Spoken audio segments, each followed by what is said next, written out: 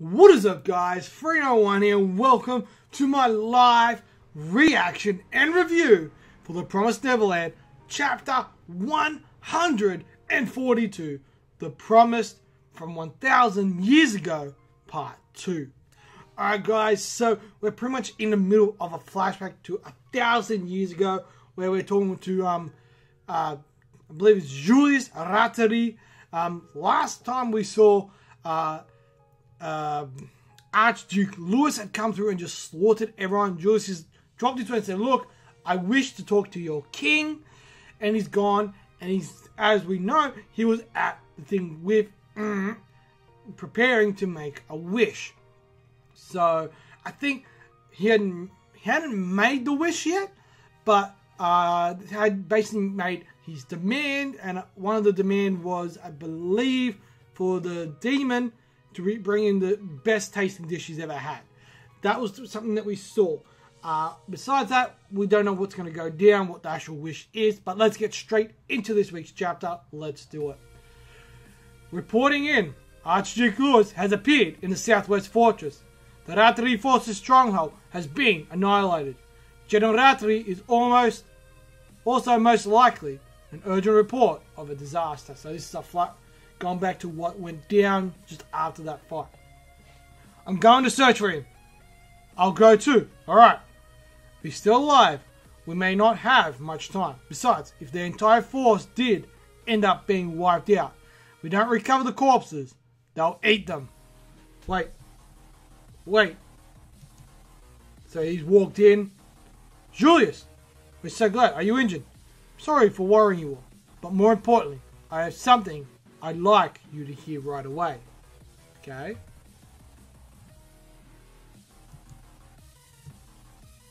Chapter 142. The Promise from 1,000 Years Ago. 2. You want us to reconsider the proposal? Or gather around for the last round of discussion before. That one about offering up a part of the humans in order to forge peace with them. However, I thought we decided against that before. But if we present them once, that will be the end of it. We have this method which by doing so just once, we can sever interactions with them for eternity. Julius. This is certainly preferable to losing thousands or tens of thousands of soldiers and people onwards. Okay, so it looks like sacrifice a few to save the many. That's his general overall plan. Okay, I've had enough with sacrificing. In just one night, we were all wiped out.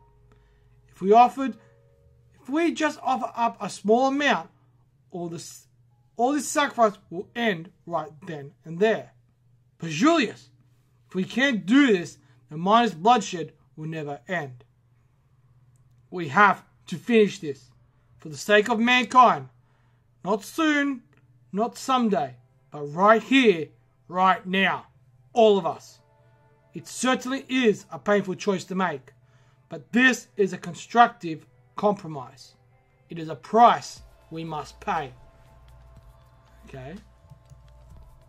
I beg of you, everyone, please accept this plan. But what about all of the suffering that will happen to those we offer up? Will their offspring, generation after generation, follow after them, all for the sake of our peace? The pain and suffering they have to shoulder will just continue to swell with this one singular decision. Okay? Is that not the case? I've lost many soldiers too. My father and brother were eaten. All the others lost their families as well. Countless numbers of my comrades have been eaten by them. But even so, you and all of us here, haven't we been fighting all this time for the future that we want? Even though all of the losses and all they robbed of us of, haven't we come this far together because we haven't given up? So basically, look, we don't like this idea. Stop it. You're wrong. Those pretty words and those illusions. I'm fed up with all of it. What's so wrong with casting away some strangers for the sake of my comrades? I'm doing the right thing here. Then why do you look like you're in so much pain, Julius? I know that you don't want to cast them away either. You think about your nation and your troops more than anyone else. You're straightforward and kind. For that reason, you feel much more responsible for others and push on ahead all by yourself. Okay? But weren't you the one who wanted it more than anyone else? Peace for all mankind. Victory without compromise. I'm sorry that you had to suffer alone. But for your sake too, we just can't accept that proposal. What you need right now is rest. You must be exhausted. Rest up a little. Okay? You're wrong. You're wrong. This is the very best peace we can achieve. I want to reach an understanding with all of you. Otherwise, if I can't just get you to consent to this, I see. No matter what I do, you won't change your minds. It's a shame. Honestly, what a shame. Okay, so what's going on? An enemy attack! Demons are coming in! Julius, you betrayed us? No way! He betrayed them? No fucking way! Are you serious? I have already reached an agreement with their king. Not bad at all. If we seize control of our food storage, we can command and govern our subjects more effectively. We will agree to your peace. Okay? So this is an agreement he made with the king of the demons. Please forgive me. There was no other way. You've become an obstacle towards peace. Therefore, as much as it pains me to do this, you are humanity's first cattle. So Julius is the one who set up the system. So the guy who's Minerva set up the system. Alright. Now go on and become a foundation for peace. So the demons, it's okay. This was the sole correct path. Somebody has to end up being the victim. Somebody has to be the one to finish this. It's over now. The human world will be saved. See, I've saved it. Alright, so now we're going back. You want the world to be divided into two. Okay, I will grant your wish. However, I will request a reward as well. It's the price for granting your wish. No matter what he wants, do not refuse. I've decided. Okay, so what did he decide on? First, Isaac, from you. I would like the finest meat you will ever grow. Okay? You can make them, right? Humans, at farms. I want to eat better meat than you or your king ever would. I understand. Alright? So that's the deal.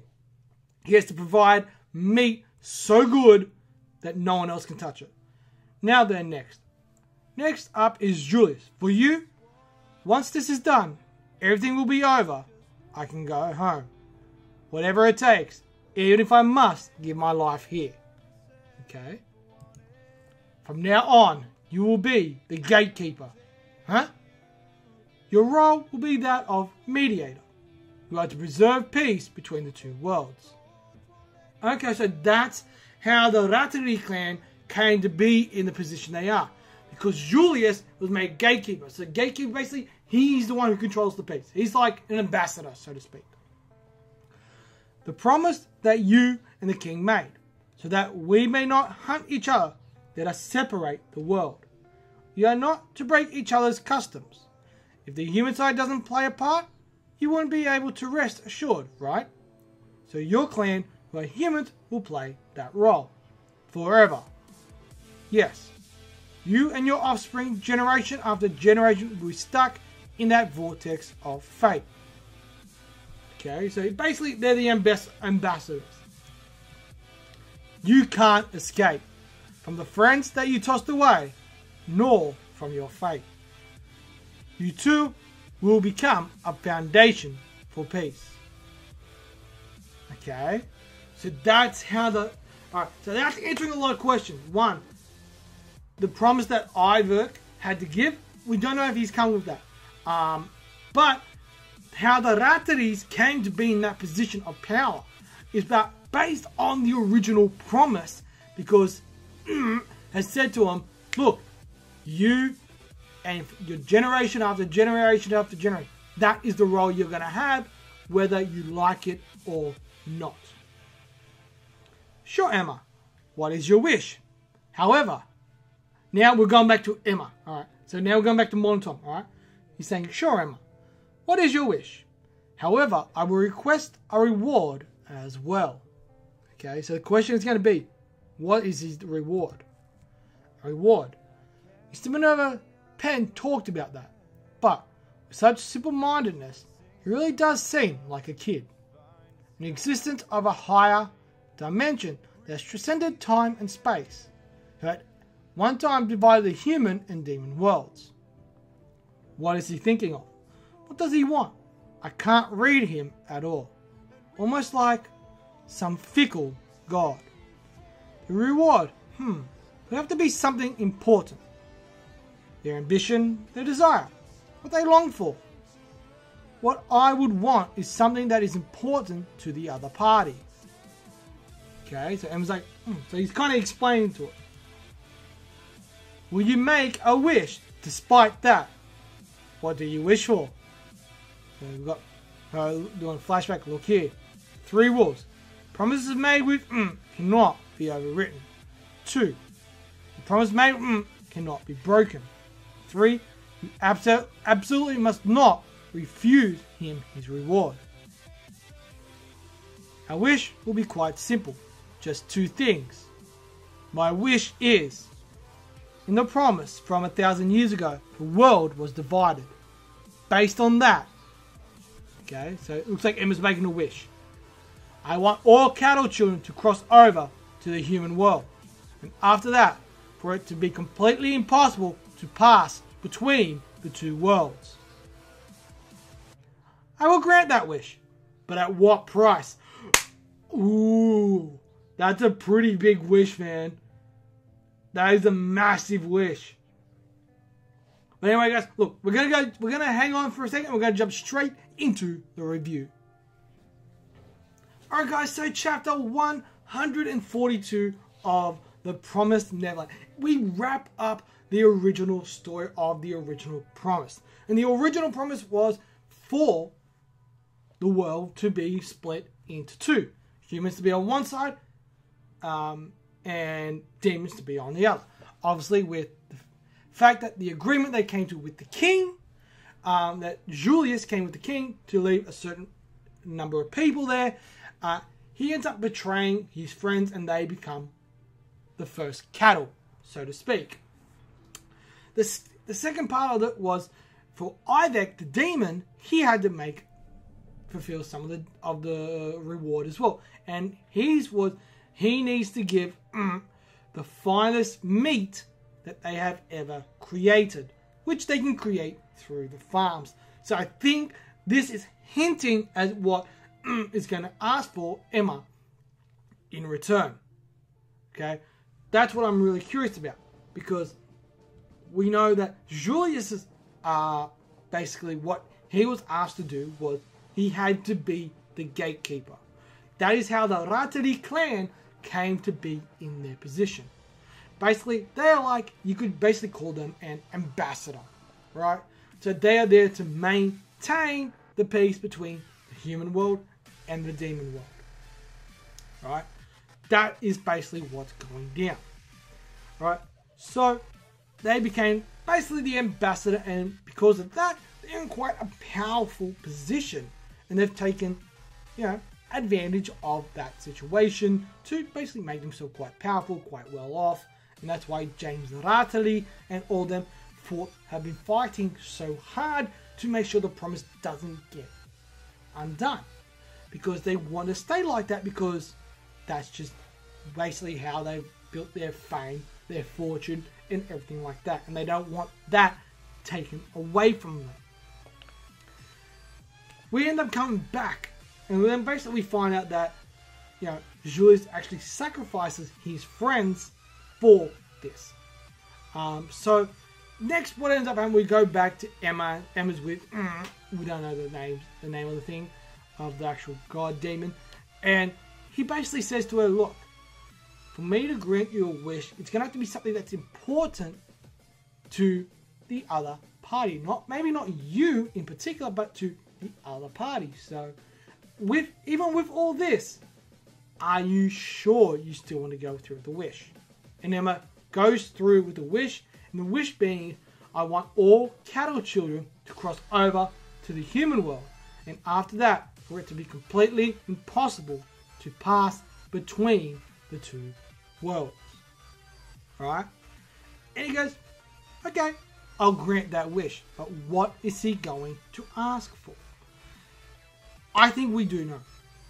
I think the biggest thing that we heard from the very start of the series, and when I say the very start, I mean the very start. Emma, Ray, and Norman are the three prime meat. They are the best of the best. The reward that Ivek was asked was to bring him the best meat they could ever potentially create. Right? Basically, not even their king or anyone has ever eaten before. He said you can do that through your farms. Right? There's a hint. Emma, Ray, Norman. They're from the farm. They were also known to be the next batch to go through for the Tafari, which is this big festival, which the biggest thing that they're trying to do is prepare the dish, the world's greatest dish, for him. So, the question's going to be, what is he going to ask for? I'm very curious. Is he going to ask for Emma's life? Is he going to ask for somebody else's life? Is he going to ask for Norman's life? We don't know. It seems like there's a lot going on in the background that's led up to this very specific moment. And I'm very curious about to see how this is going to play out next week. But anyway, guys, that is all for me. Overall, for this chapter, I'm going to give it 4 stars. It was a very good chapter. Very solid. Not super hype. Not super exciting or anything like that. But we're getting answers. And we're getting down to the very nitty gritty. Emma's made the promise. The question now is, what's the reward that he's going to ask for? That's the real question. But anyway, guys, overall, that's 4 stars. I absolutely love the chapter. I'm looking forward to what's coming up in the next few chapters.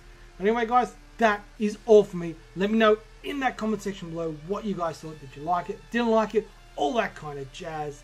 And as always, guys, I'm Free01. You guys are awesome. And I'll see you guys next time for another live reaction and review. Peace.